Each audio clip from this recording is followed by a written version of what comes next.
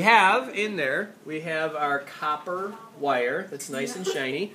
And I don't know if you can see this. This is our silver nitrate solution. I'm in the way. Silver nitrate solution is kind of this grayish, brownish kind of thing. And I'm just going to pour a little in there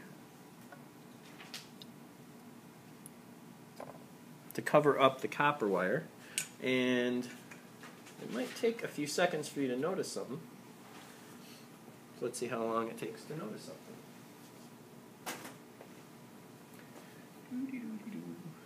See if we can get it closer. It's really green.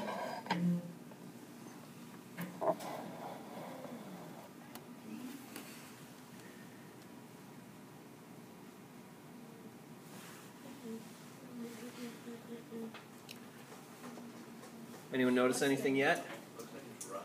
It looks like, yeah, it looks like the wire is definitely changing. It looks like it's getting thicker. It does look like it's getting thicker. No, that's not because it's closer. It actually is. What's happening, right? What are the products of this reaction? What are we supposed to be making?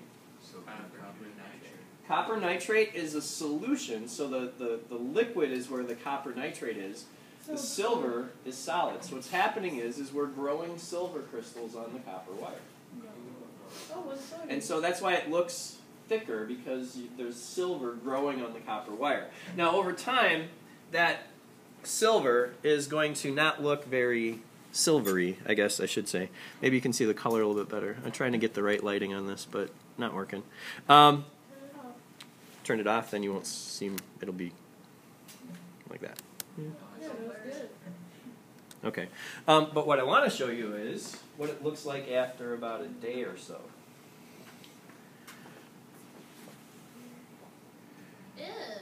It looks kind of, yeah, it's but that's only because, right, it turns dark because the silver tarnishes. You know, if you have any silver at home, if you leave it exposed to the air, it gets dark over time, right? Okay, wait, did you twist it like that one?